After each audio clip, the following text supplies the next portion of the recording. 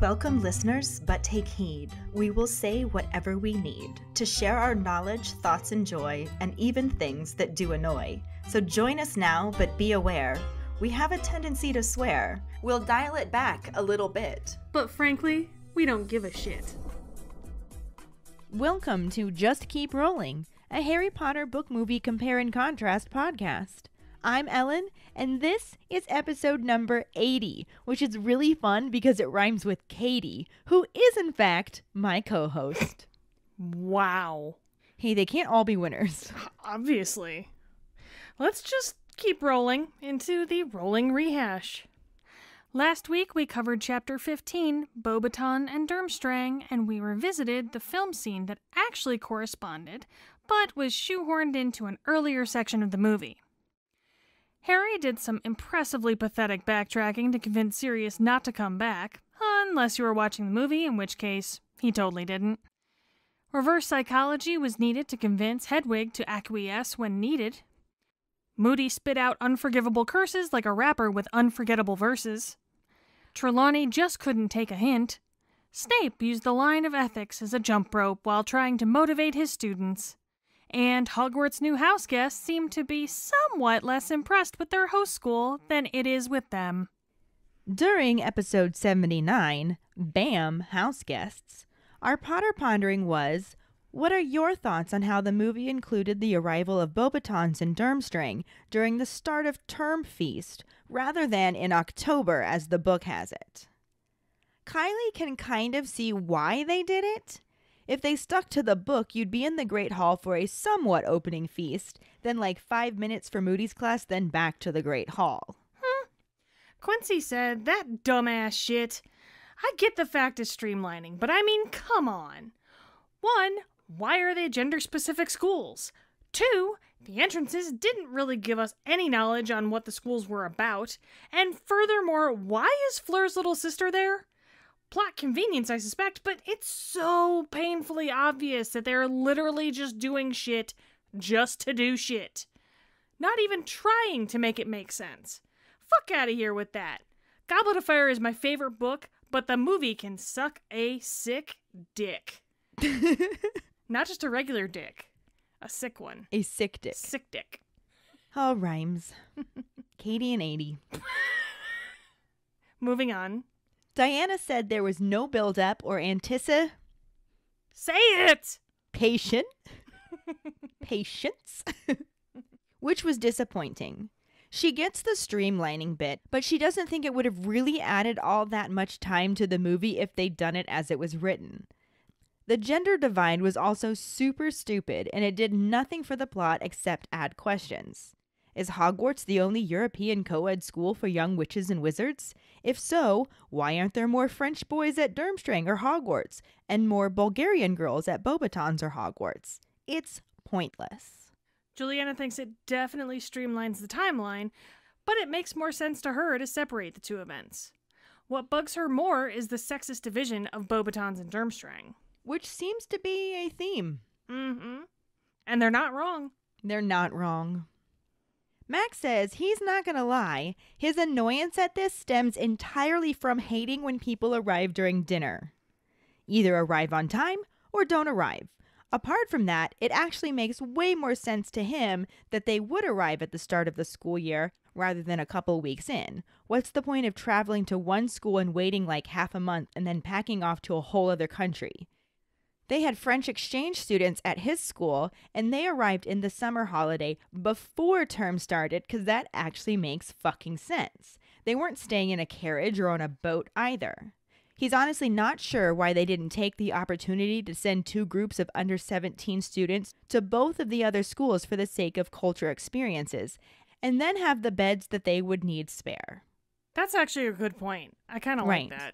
However, it was like 2 months.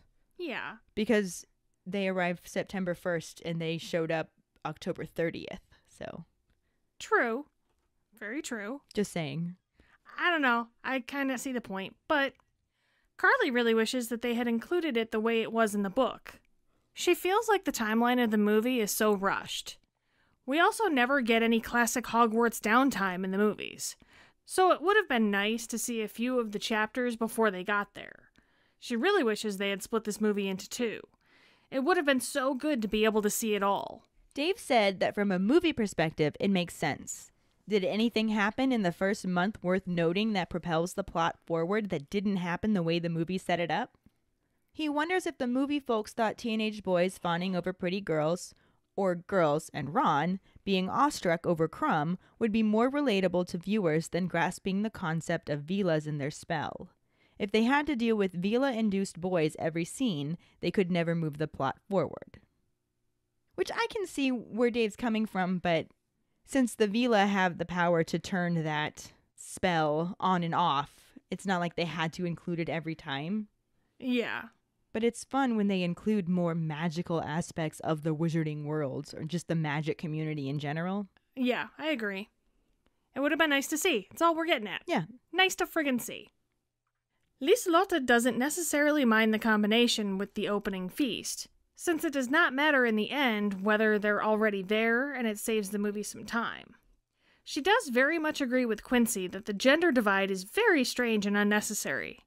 Are there only witches and Beauxbatons and wizards and Durmstrang? Or did the teacher become sexist and only bring one gender? Either way, super strange. Agreed. Mm-hmm. Kendra said she's honestly never had a strong opinion on this. Obviously, it's silly to have the students of the two schools just hanging around until the tournament, but for the sake of the movie, it makes sense. Maybe they gave them an empty classroom to study in for those couple of months. Robert thinks it seems weird because instead of being at their own school and learning and getting more practice on their own terms, they have to be stuck at a foreign school with people they don't know, and on the chance the other students don't get chosen, they're just shit out of luck and remain at Hogwarts. Yeah. We had so many great responses this week. Mm-hmm. Thank you so much for participating. Yeah, thank you so much. Our trivia question last week was, what dessert does Ron shift to the side to try and entice the Vila girl to come back over to the Gryffindor table? Ron examines an odd sort of pale blancmange, and then moves it a few inches to his right in the hopes that the pretty girl will come back over and ask for it, as she did with the bouillabaisse. In an unexpected twist, congratulations goes to Carly Ferguson. Woohoo! After searching through the episode multiple times, she finally found the trivia question and posted the answer for the win. And after some gloating in our patron chat group that she ended Mike's streak, Mike claimed to have completely forgotten. How very convenient. He was so close to tying the record. Mm-hmm. It's the second time he's lost it in the final week. I think he's caving to the pressure. Honestly, it just seems like you don't want it enough, Mike. That's all we're saying. That's all we're getting at. It'll be interesting to see who gets it this week. Will Carly be starting up a streak? Will Mike be rebuilding his? Will Max jump back in? Will we ever see Quincy try to defend his record again? Will Dave get better internet? Who knows? For now, let's just keep rolling into the first half of Chapter 16, The Goblet of Fire, and the corresponding film scenes. Chapter 16, The Goblet of Fire, Part 1. Ron is completely stunned to realize that Victor Crumb, one of the best seekers in the world, is still at school. They cross the entrance hall again and can see Lee Jordan jumping up and down to get a better look at Crumb, and several sixth-year girls searching for something they can use to ask him to sign something for them. Hermione is not amused as one of the girls wonders if he will sign her hat in lipstick, but Ron really wants to try to get Crumb's autograph too.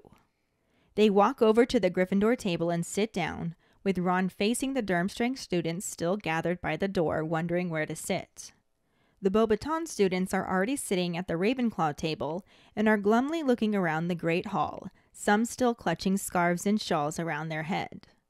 Hermione doesn't think it's that cold, but Ron isn't paying attention to what she's saying because he's too busy trying to make space so Durmstrang, specifically Victor Crumb, will sit at the Gryffindor table with them.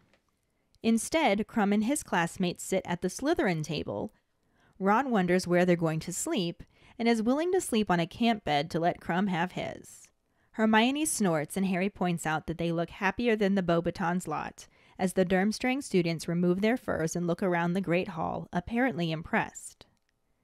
They see Filch adding 4 extra chairs to the staff table, and Harry wonders who else is joining them, since they only have 2 extra people at this time.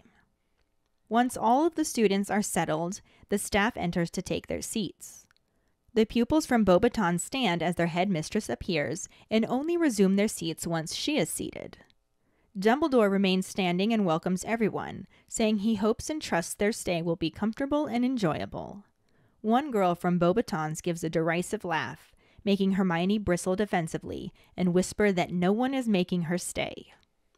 Dumbledore finishes his speech saying the tournament will officially open at the end of the feast and invites them to eat, drink, and make themselves at home. He sits and Karkaroff immediately engages him in conversation. The food magically appears in front of them as usual, but this time they include a wider variety of dishes, many of which are foreign.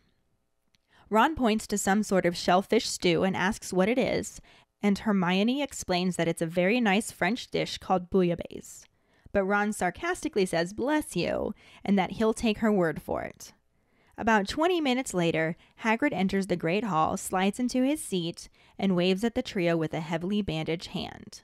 Harry calls out to ask him how the Scroots are, and Hagrid responds that they are thriving.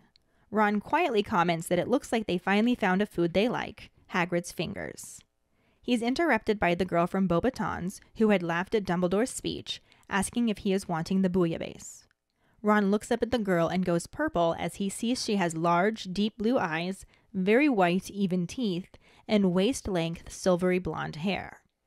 He can't even manage to make a sound, so Harry pushes it towards her and says she can have it. Ron manages to say it was excellent and goggles her as she picks it up and heads back to the Ravenclaw table. Ron has returned to his senses when Harry laughs at him, and he hoarsely exclaims that she's a Vila. Hermione doesn't agree, saying no one else is gaping at her like an idiot, but she isn't entirely right. Many other boys become temporarily speechless as they watch her walk across the hall. Ron insists that she's not a normal girl, saying that they don't make them like that at Hogwarts. Without thinking, Harry says they make them okay at Hogwarts, as he notices Cho sitting a few seats away from the silvery-haired girl. Hermione tells them to see who just arrived, and points up at Ludo Bagman and Mr. Crouch sitting in the 2 remaining empty seats at the staff table. Harry wonders what they are doing there, and Hermione figures that it's to see the start of the Triwizard Tournament that they organized. The second course of food arrives, and they notice a number of unfamiliar desserts as well. Ron moves a blancmange in full sight of the blonde girl, but she doesn't come over to get it. After everyone is finished eating, Dumbledore again stands to announce the start of the tournament and to say a few words of explanation to clarify the procedure. He introduces Bartemius Crouch, who gets some polite applause, and Ludo Bagman, who gets a much louder round of applause. Bagman smiles and waves, though Crouch does not, and Harry thinks he looks odd in wizard robes, after last seeing him in an impeccable suit at the Quidditch World Cup. Dumbledore continues speaking about how tirelessly the 2 men have been working the last few months, and says that they will be joining him, Madame Maxime, and Professor Karkaroff on the panel of judges. Dumbledore asks Filch to bring forward the casket, and Filch approaches, carrying a large wooden chest encrusted with jewels. Dumbledore explains that Mr. Crouch and Mr. Bagman have already gone over the instructions and made the necessary arrangements for the champions. There will be 3 tasks spaced throughout the school year, designed to test the champions' magical prowess, daring, powers of deduction, and ability to cope with danger. The hall becomes completely silent for a moment before Dumbledore continues on, saying that there will be 1 champion chosen from each school. They will be marked on how well they perform, and the champion with the highest total after the 3rd task will win the Triwizard Cup. The champions will be chosen by an impartial selector, the Goblet of Fire. He takes out his wand and taps the casket 3 times. The lid slowly creaks open, and Dumbledore reaches in to pull out a large wooden and, aside from the blue dancing flames, a fairly unremarkable cup. He closes the casket, places the cup on top of it where everyone in the hall can see it, and lets everyone know that anyone wishing to enter must write their name and school clearly on a piece of parchment and drop it into the goblet. They have 24 hours to enter their names, and the 3 champions will be chosen next night at the Halloween feast. He also reminds them of the age limit and tells them that he will be drawing an age line around the Goblet of Fire once it has been placed in the entrance hall to ensure nobody under 17 can cross the line to enter. Lastly, he impresses upon them that the tournament is not to be entered lightly, as it creates a binding magical contract and there can be no change of heart. He then sends them all off to bed and wishes them a good night. As they make their way out of the Great Hall, they talk about what they just learned. Fred is sure that an age line will be fooled by an aging potion, though Hermione doesn't think anyone under 17 would stand a chance. George tells her to speak for herself and asks Harry if he's going to try. Harry again imagines winning the Triwizard Tournament, but then wonders how angry it would make Dumbledore if someone under 17 did get across the line. Ron is looking for Victor Crumb, wondering where he will be sleeping, and is completely oblivious to everything being discussed. Just as they are walking past the Slytherin table, Karkaroff shows up to take his students back to the ship. He asks Victor how he feels and if he ate enough, offering to send for some mulled wine from the kitchens. Crumb shakes his head, but another Durmstrang boy hopefully asks for some wine. Karkaroff snaps at the boy, Polyakov, and notices that he dribbled food all down his front again and calls him a disgusting boy. He turns to lead his students out of the Great Hall and reaches the door at the exact same moment as Harry, Ron, and Hermione. Harry stops to let him through first, and Karkaroff gives a careless glance as he thanks him. He freezes as he stares at Harry, his eyes fixing on the lightning bolt scar. Some of his students are also staring at Harry, and the boy with the food down his front nudges a girl and points at Harry's forehead. A growling voice from behind them confirms that he is Harry Potter, and Professor Karkaroff spins around to see Mad-Eye Moody glaring at him. The color drains from his face, and he looks both angry and afraid to see Moody there. Moody tells him that unless he has something to say to Potter, he might want to move since he's blocking the doorway. He watches with a look of intense dislike on his face until Karkaroff takes his students out of the Great Hall and out of sight. Even though it's Saturday and most students would sleep in, Harry, Ron, and Hermione are not the only ones who arise much earlier than usual. Down in the entrance hall, there are about 20 students milling around the Goblet of Fire on the stool that normally held the Sorting Hat. There's a thin golden line drawn around it, forming a 10-foot in diameter circle. Ron asks the third year if anyone has put their name in yet, and she responds that everyone from Durmstrang has, but she hasn't seen anyone from Hogwarts yet. Harry thinks that some of them had after everyone had gone to bed because that's how he would have done it. He wouldn't have wanted everyone watching. They hear a laugh behind them and see Fred, George, and Lee Jordan hurrying down the staircase looking extremely excited. Fred tells them that they just took the aging potion, and Lee says that they're going to split the 1,000 galleons between them if one of them wins. Hermione tries to warn them that she isn't sure it will work because Dumbledore would have thought of this, but they just ignore her. Fred decides he will go first and pulls a slip saying his name and Hogwarts out of his pocket. With everyone watching him, he steps over the line, and for a split second it seems like it worked. George gives out a yell of triumph and crosses the line as well. But then there's a loud popping sound, and the twins are hurled out of the circle. They land about 10 feet away on the stone floor and sprout identical long white beards. Everyone starts laughing, including Fred and George, and an amused voice tells them that he did warn them. They turn to see Dumbledore exiting the Great Hall, blue eyes twinkling. He tells them to go see Madame Pomfrey, who will sort out their fine beards, and they set off, accompanied by Lee Jordan, who is howling with laughter.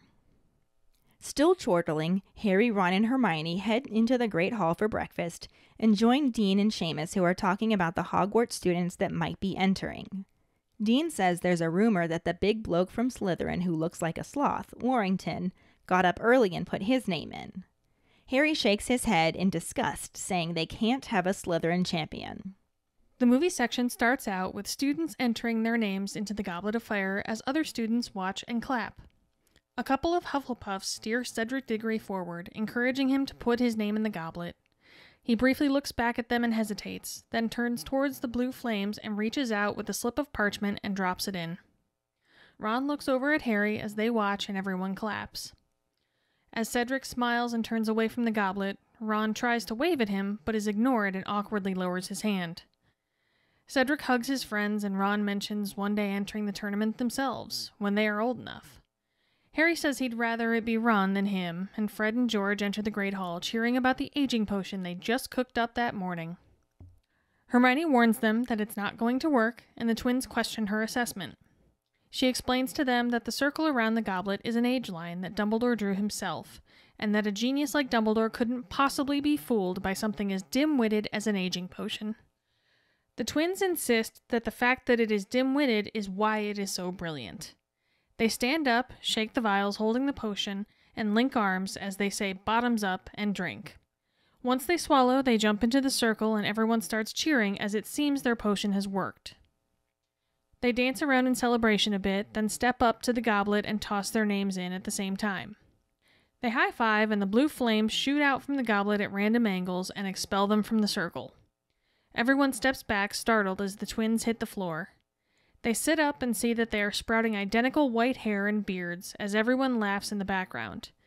Fred and George begin wrestling with each other while everyone continues laughing and encourages them. They are interrupted by the arrival of Victor Crumb, who stalks forward and drops his name into the goblet. He pauses for a moment to look intensely at Hermione, who looks back at him and slightly smiles. There are definitely parts of the movie section that directly correspond to the book chapter, but things have definitely been modified and streamlined. The book chapter picks up during the feast, right after Beauxbatons and Durmstrang arrive. The movie obviously can't start at this point because, as we talked about last week, they arrived way earlier in the movie than they did in the book.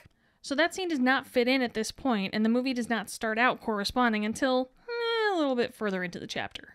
Yeah, Ron is stunned when he realizes that Victor Crumb, one of the best seekers in the world, is still at school, and that's totally believable. Mm-hmm. They cross the entrance hall, heading for the Great Hall, and see Lee Jordan jumping up and down to get a better look at Crumb. I wish we could have seen that. I know! Several sixth-year girls are frantically searching for something he could use to sign autographs for them. We saw a hint of this earlier on in the movie, but it was really just Ron reacting to Victor Crumb's entrance after all the stick-banging and man gymnastics. Hermione is unamused, hearing one of the girls wonder if he would sign her hat in lipstick. I feel like that would just be messy. That's just not a good idea all around. It's just not. But Ron wants an autograph for himself and asks Harry if he can borrow a quill, which they're all upstairs, so Harry's just like, maybe you can borrow the girl's lipstick. They sit down at the Gryffindor table, Ron facing the Durmstrang students gathered by the door, still wondering where they're going to sit. Again, we say this previously, but there was no hesitation about sitting at tables. They sort of stood in front of the Great Hall at first, and the movie never showed us when they sat down and where. Well, the book gives those details. The movie doesn't. The Beauxbaton students had already sat down at the Ravenclaw table and were glumly looking around the Great Hall, a few still clutching scarves and shawls around their head. Hermione remarks that it isn't that cold, but Ron is too busy trying to make space for Victor Crumb to pay attention. Oh, Victor, you're so cute. Sorry. It was too late, however. Crumb and his classmates made straight for the Slytherin table, where Malfoy immediately leaned forward to talk to the famous Quidditch player. Scathing at this scene, Ron wonders aloud where the Durmstrang students will sleep, making it clear that he would happily give his bed to Victor. Or share his bed. Victor, I love you. Hermione snorts, and Harry points out how much happier they look than the Beauxbaton students, as the Durmstrang students remove their furs and look around, impressed by the Great Hall and the enchanted ceiling. At the staff table, Filch is adding chairs. Harry counts 4 and asks who the extra 2 chairs are for. Ron cannot reply, however, he's still staring avidly at Victor Crumb. Victor, I do. When we're apart, my heart beats only for you. Once all the students are settled, the staff enter and take their seats.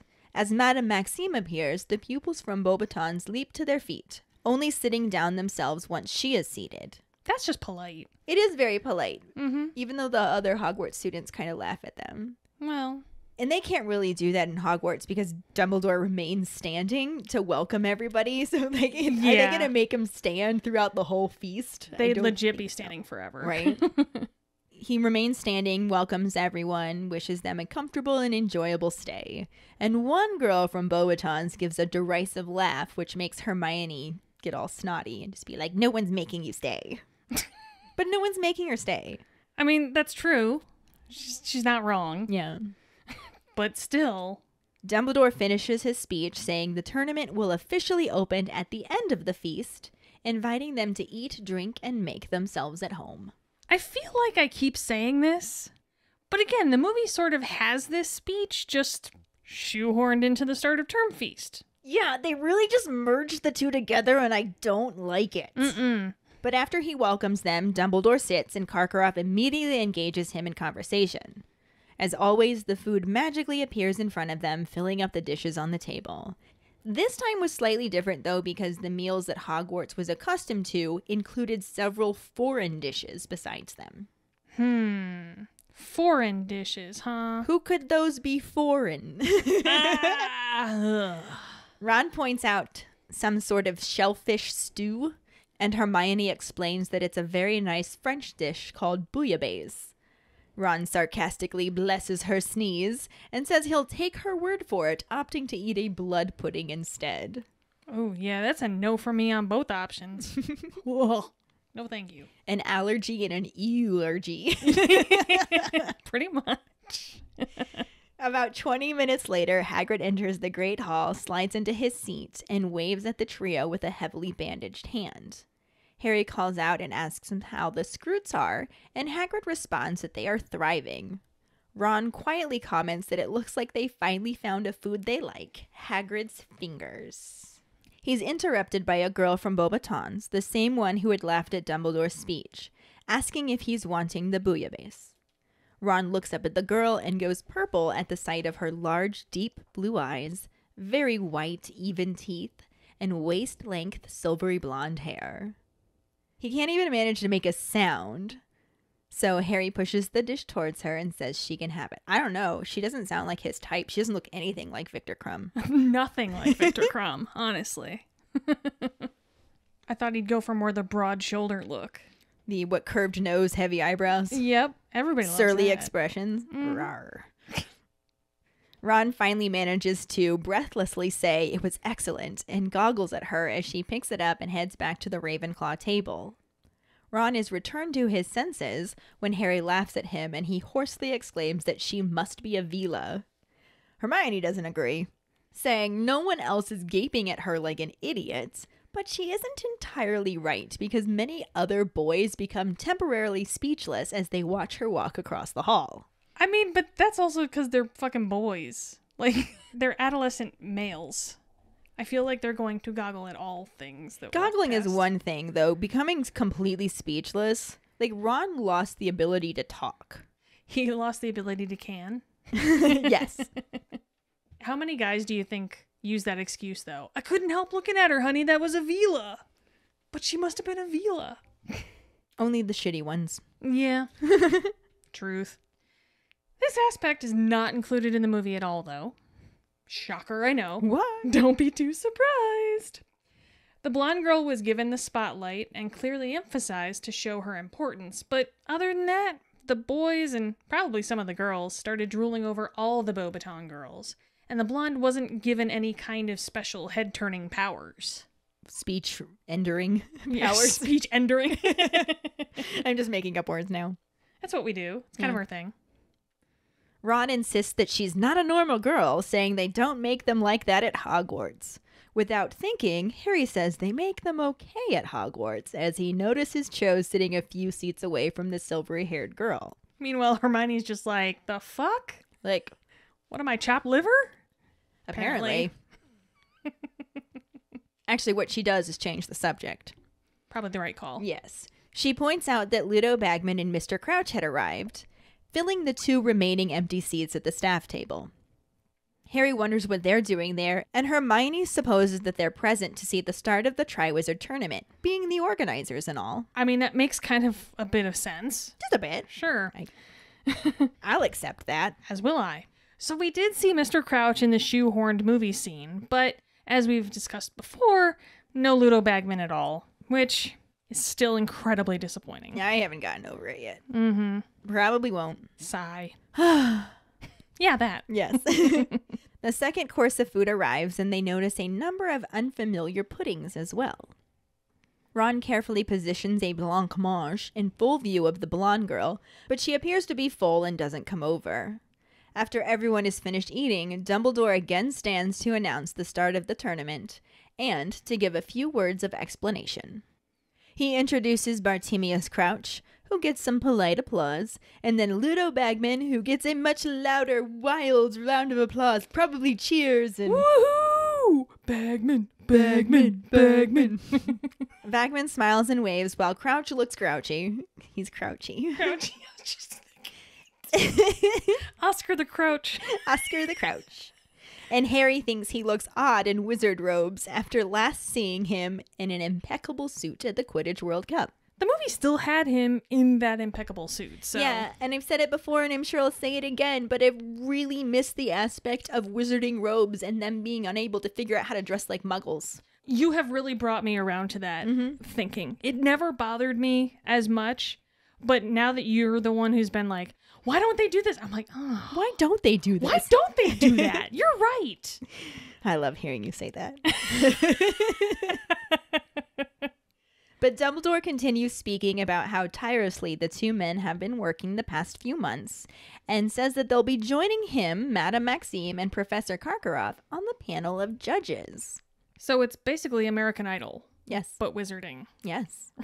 Wizard Idol. Dumbledore asks Filch to bring forward the casket. And Ron's like, the what? The casket, Ron. The casket. And Filch approaches carrying a large wooden chest encrusted with jewels. You know, a casket.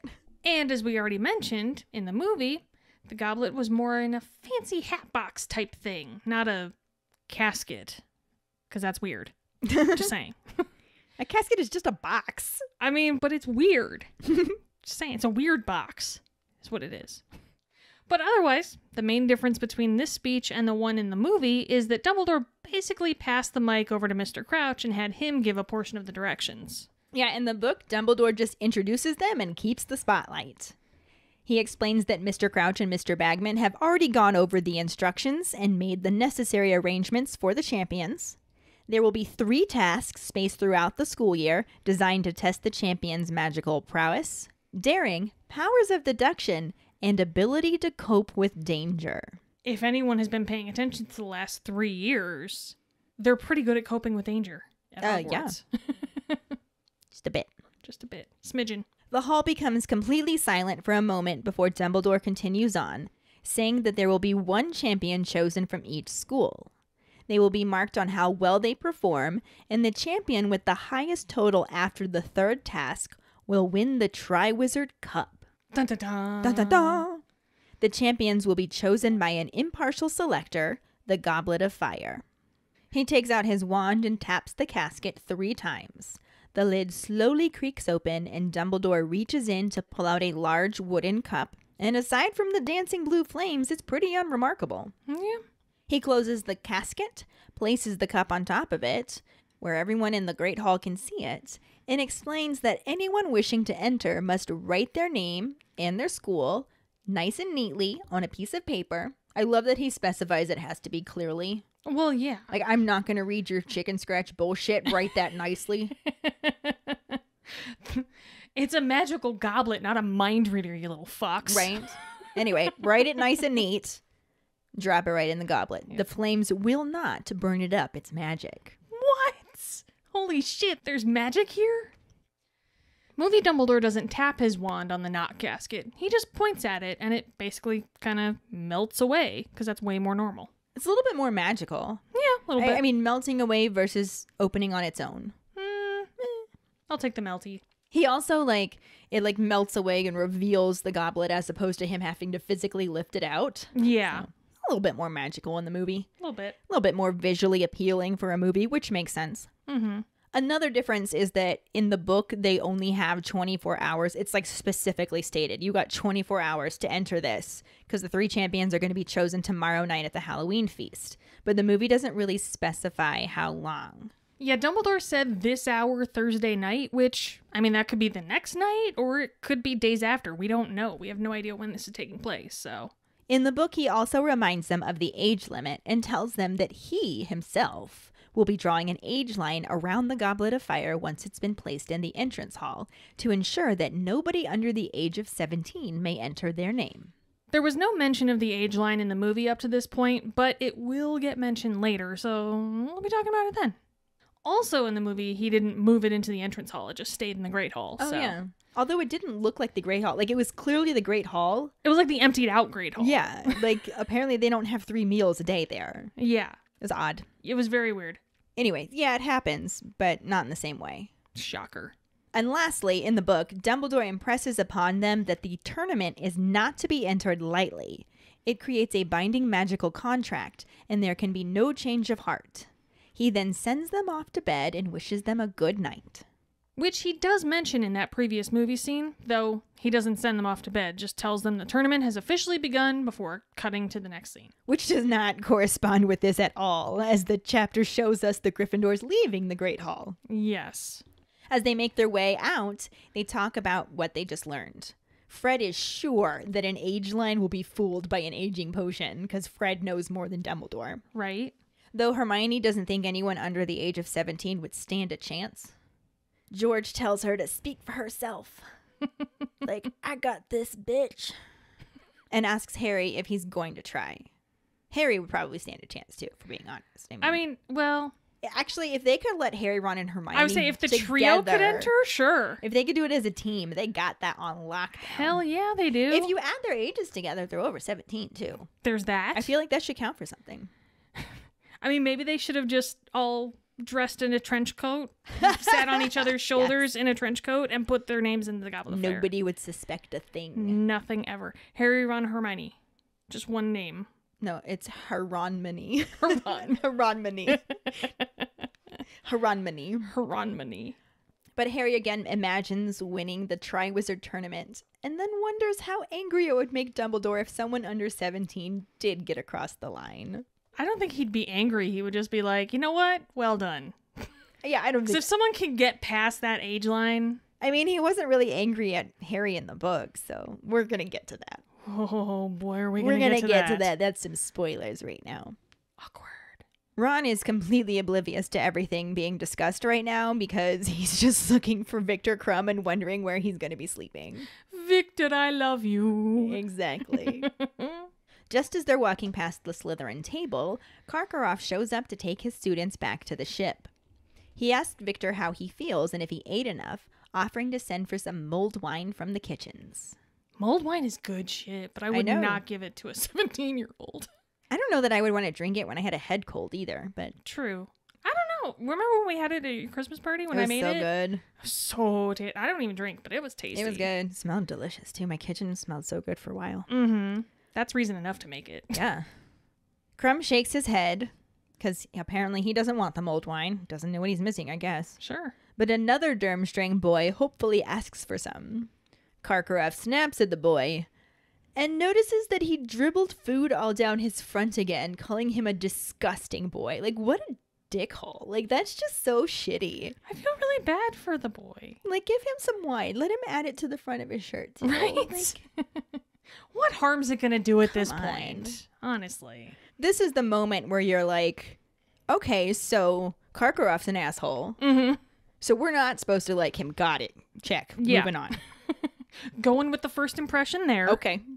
This dude is the cover of his book. I don't need any more than that. I just love that as a description. Thank you. He turns to lead his students out of the Great Hall and reaches the doors at the exact same moment as the trio.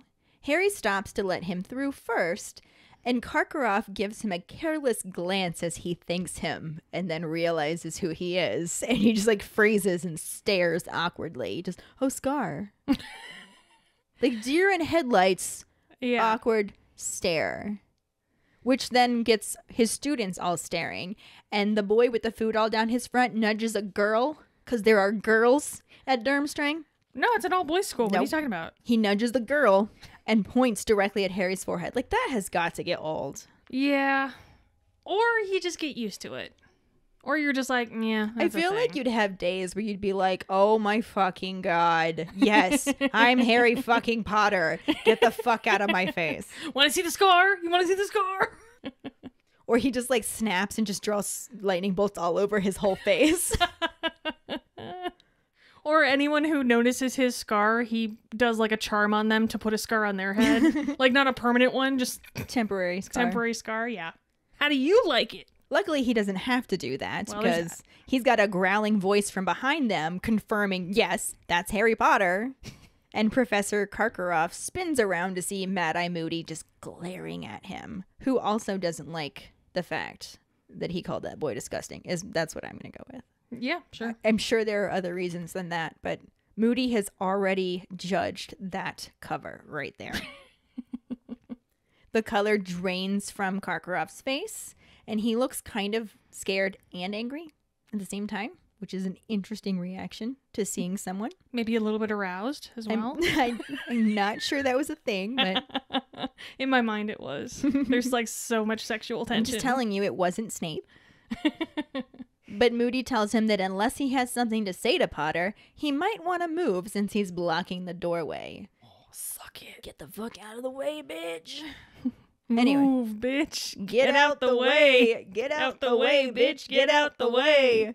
Anyway, Sorry to everyone who just heard us. Karkaroff leaves with his students, and Moody watches with a look of intense dislike on his face until he's completely out of sight. I mean, I feel like Karkaroff's got to be used to that, though, too, right? If he acts the way he acts, probably. The next day, Saturday morning, Halloween. And though most students would be sleeping in, Harry, Ron, and Hermione are not the only ones that got up much earlier than usual because everybody's excited about the goblet. Probably a good thing they did it on the weekend, huh? Yeah. They head down to the entrance hall and find about 20 students milling around, just hanging out, seeing what's going on. What's the happy haps? Who's putting their name in? Again, as we mentioned, it's in the entrance hall, not in the Great Hall. Yes. So everyone's just kind of hanging out there. It's sitting on a stool.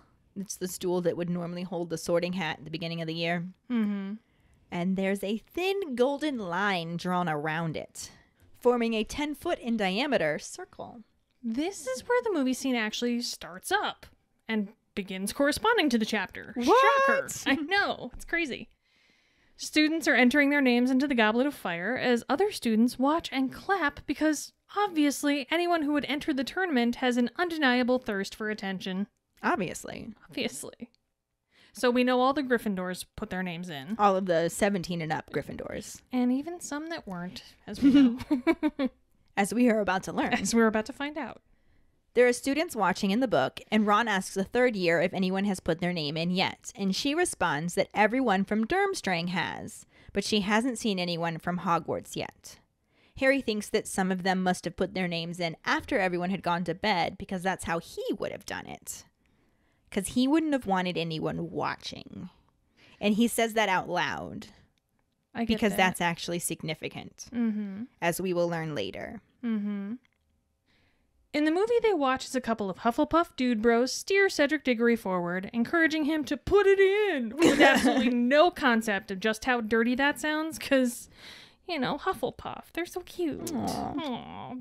He briefly looks back at them and hesitates, but at this point, it's a little late to back out, so he follows through and chucks his name in the hat, or cup. Yes.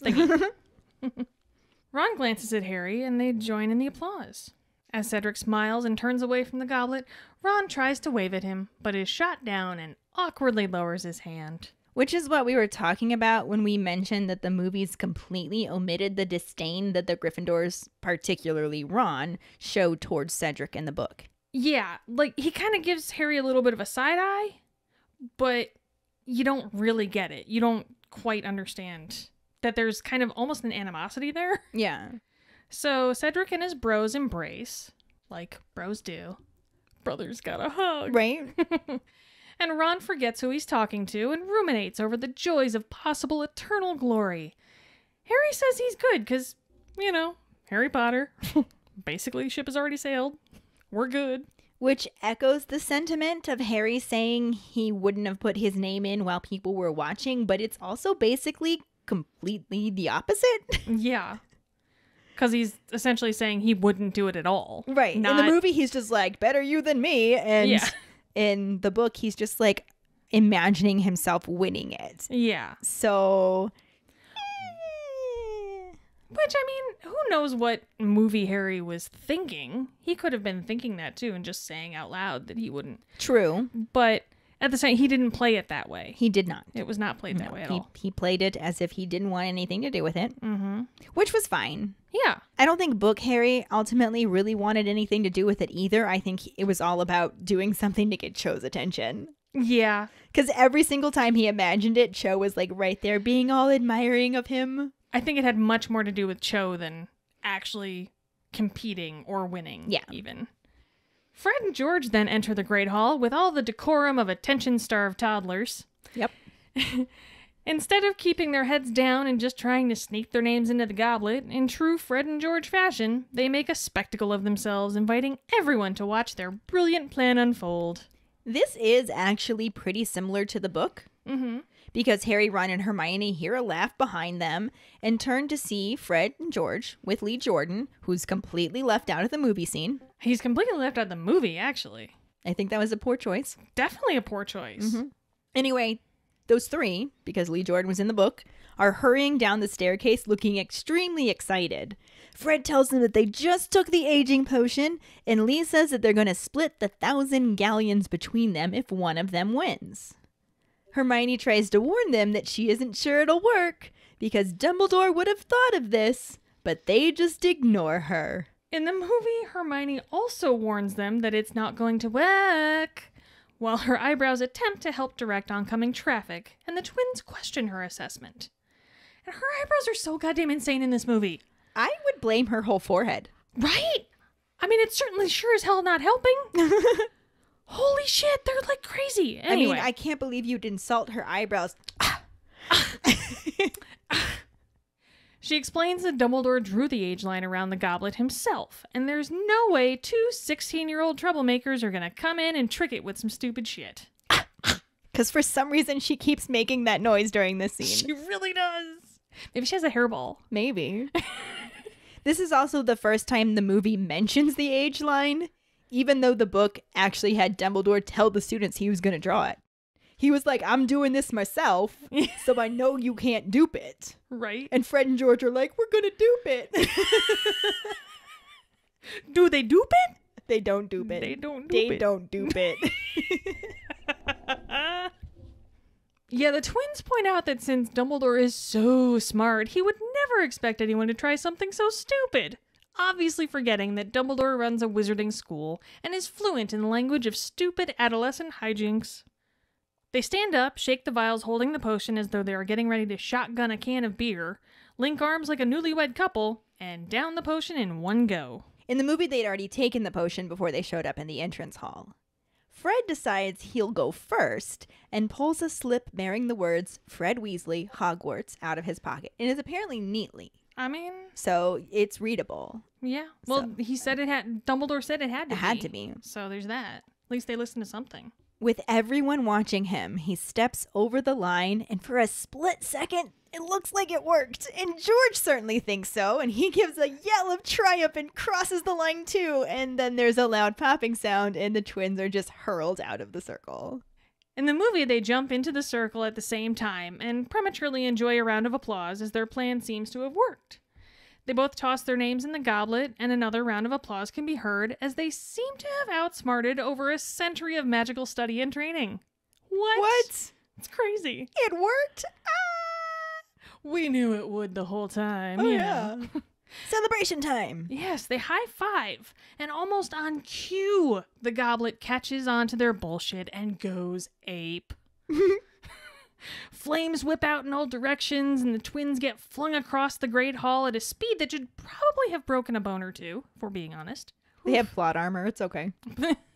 Gotta love that plot armor. Stronger than steel. Everyone steps back, startled, as the twins hit the floor, not at all expecting things to escalate so quickly. In the book, they land about 10 feet away on the stone floor, so kind of similar. Sure. And they sprout identical long white beards. Everyone starts laughing, including Fred and George when they see each other, because it's like looking in a mirror. Yeah. And an amused voice tells them that he did warn them. Mm-hmm. They turn to see Dumbledore exiting the Great Hall, blue eyes twinkling. He tells them to go see Madame Pomfrey to sort out their fine beards. And they set off, accompanied by Lee Jordan, who was howling with laughter.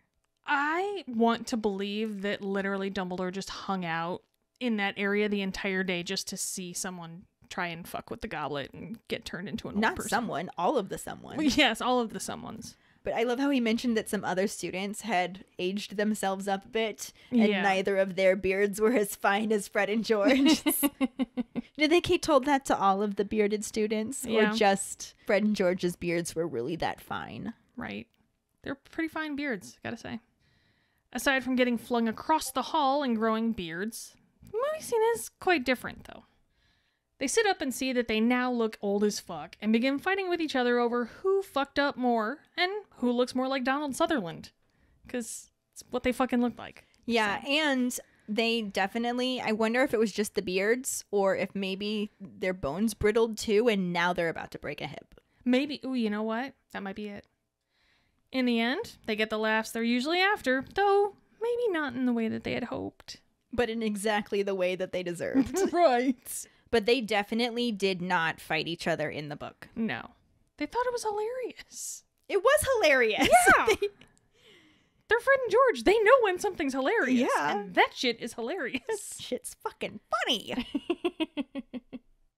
Plus, the movie didn't have Dumbledore giving his I told you so, which that pissed me off because I would like to see that. I love the idea of Dumbledore just watching. That's amazing. Yeah. I think that's fantastic. Right? In the book, while still chortling, Harry, Ron, and Hermione head into the Great Hall for breakfast and join Dean and Seamus, who are talking about the Hogwarts students that might be entering. Dean says there's a rumor that the big bloke from Slytherin who looks like a sloth, Warrington, got up early to put his name in. Hope he doesn't move like a sloth. He'd be a terrible champion. I mean, maybe he does, and that's why he didn't get picked. Maybe. Harry shakes his head in disgust, saying they can't have a Slytherin champion. You know what? Fuck Harry and his house pride. It's a shitty thing to say. Rude. Rude. I don't take shit personally or anything. Not at all. The movie actually has a bit more to this scene than was included in the book because, you know, why not change things and add other random details and take out stuff we really wanted to see at the same time? Victor Crumb walks into the room and everyone watches as he puts his name in the goblet. A resounding collective groan echoes through the room as all the Durmstrang hopefuls now know with all certainty that they will not be chosen. I feel like they knew before they even put their names in. They only went along to get out of normal school. I mean, that's probably why they agreed to go. Yeah. Mm-hmm. I mean, I would. Even if I didn't think I was going to get chosen, but let's face it, I'm a Gryffindor and I'm extra. I'm going to get chosen. Oh my god. You're so... Extra? Wow. Something. There is a confidence about you that if I could bottle it, I would just make millions.